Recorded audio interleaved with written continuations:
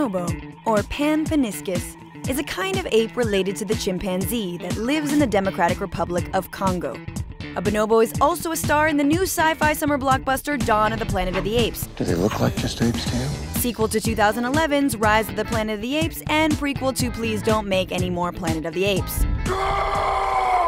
The movie, which raked in $104 million worldwide in its opening weekend, features chimps going apeshit on San Francisco, which might help us forget Charlton Heston making out with an ape lady in the 1968 original. The bonobo in the latest flick is Koba, a ruthless, scarred, CGI'd primate played by actor Toby Kebbell. Koba's harsh days as a lab subject have driven him to seek revenge against the fuzzless who wronged him. But some audience members are perturbed. They point out that in real life, bonobos are actually non-violent. In real life, they also don't ride horses, but who's keeping track? Bonobos, unlike other primates, don't wage war on their fellow bonobos and live in matriarchal communities. Strange, since bonobos and chimps are more closely related to humans than any other species on Earth. We share almost 99% of our DNA with them. The 1% difference could account for this, and of course this.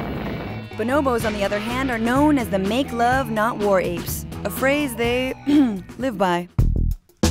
And also, unlike other primates, bonobos do it for pleasure, a whole lot. They're also the only apes known to have sex in the missionary position, not to mention many others Cosmo magazine would love to learn about. Scientists think that bonobos use sex to maintain social bonds and avoid conflict, aka make-up sex.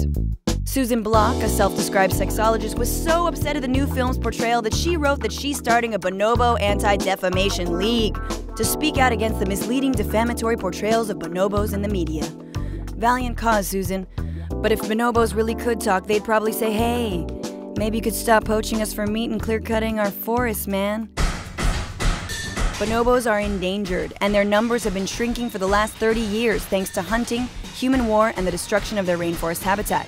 Which means Koba and the Dawn of the Planet of the Apes isn't too far off. Humans really are the threat. So don't hate bonobos, appreciate.